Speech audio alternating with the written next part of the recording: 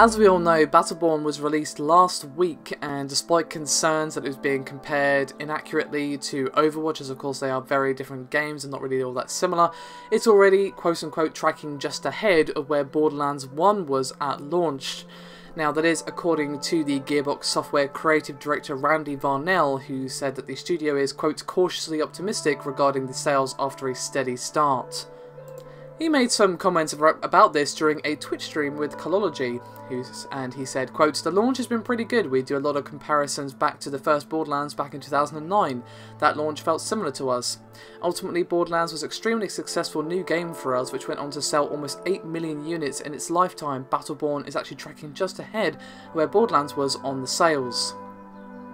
And he also went on to say that over at Gearbox they are hopeful and feeling that Battleborn will be basically following in Borderlands' footsteps in terms of sales. It will start off with a solid launch, find steady growth over all three platforms, and of course word of mouth will continue to increase player base and just keep things trucking along, as well as of course regular updates and support from Gearbox themselves.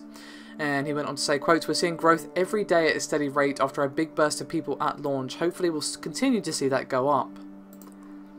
This is actually pretty good news because, as I said, Battleborn has rather unfairly and again inaccurately been compared to Overwatch, and Blizzard very craftily timed the release of the Overwatch open beta period at the same time as Battleborn actually released on PC and of course console as well.